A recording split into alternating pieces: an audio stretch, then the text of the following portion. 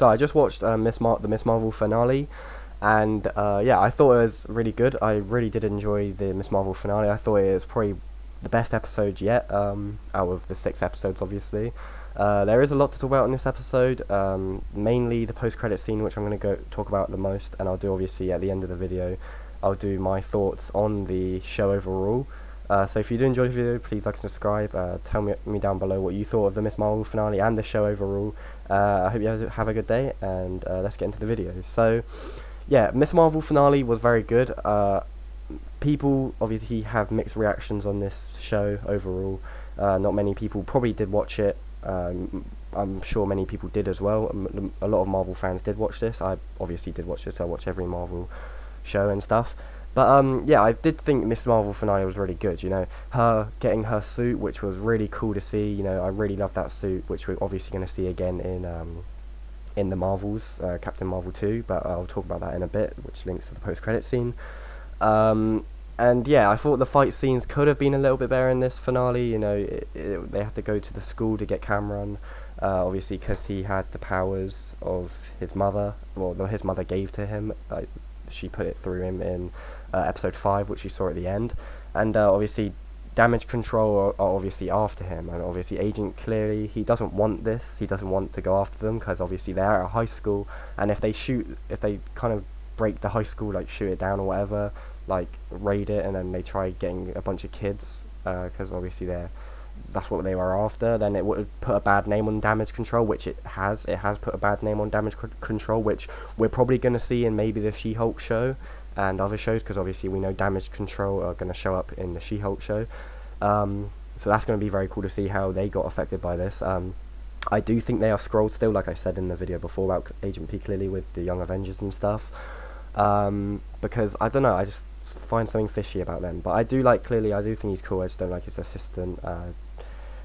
Obviously he called it off, but she still continued, and it does put a bad name on him, like I said. But yeah, I thought the fight scenes in this could have been a tiny bit better. Obviously, there wasn't really a big fight scene between Cameron and Miss Marvel, which I thought there was going to be right at the end, before obviously she let him go to where Red Dagger is. I thought they were going to have maybe a little bit of a fight scene, but they kind of didn't. They kind of just tussled out sort of throughout the show. As the show went on, they kind of just did this and that there, like with their powers. They didn't really have a full-on fight, which was kind of disappointing. I was kind of wishing that could happen.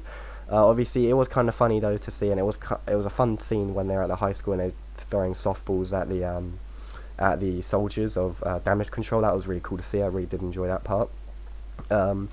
Obviously, there wasn't, like I said, there wasn't a big fight scene with Damage Control. Obviously, the probably most brutal thing in this episode was what happened to the kids was when Bruno got hit in the face by the gun by Damage Control. That was probably the most brutal thing that happened to Bruno and the rest of Kamala's friends. There wasn't really much to happen. Obviously, they got arrested, and obviously at the end we obviously see Cameron obviously let go. He obviously goes off with Red Dagger, which we see at the end. And yeah, I really did enjoy this. I thought that, like I said, there could have been stuff they did better. It's nice to see Miss Marvel has been accepted by her family as a superhero and saving people, which is obviously really good to see. Obviously, if we're going to see her in in Marvel's Captain Marvel 2. And yeah, obviously at the end she does get her name, which she was fangirling over, because obviously she's going to have the same name as Carol Danvers, her idol. Obviously, Marvel means wonderful or a wonder, whatever, which, you know, that's why Abu gave her the name Miss Marvel, and that's where it came from, which is obviously ties into the show nicely, and it obviously makes a lot of sense.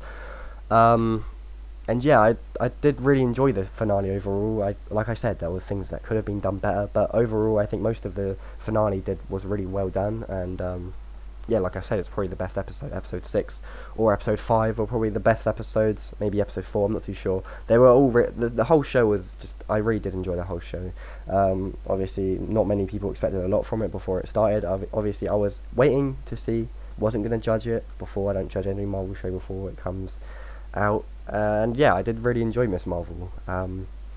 I think that her powers at the end, obviously when Bruno told her that there is different mutations in her, which was absolutely an amazing scene, because the X-Men song came on, the X-Men tune came on for a slight second, the 97's music came on for a slight second, and it did obviously hint at the mutants, because obviously in the comics, Kamala doesn't have the cosmic abilities. She has it from, you know, being an Inhuman, and she has it from obviously being a mutant. So this did hint at the fact of the mutants are coming very soon, because obviously her mutations, obviously they talk about mutations, and hers are different, which Bruno said to her at the end, which when they did their research. So this is a massive hint towards the X-Men and, you know, Inhumans and stuff like that, because they are definitely coming very soon. We obviously know that, but this in Miss Marvel was a great hint, because obviously it also links kind of back to the comics, because in the comics, like I said, she is an Inhuman, she is different mutations, which I think this does link to that as well. I think it is showing that she is also an Inhuman. Like her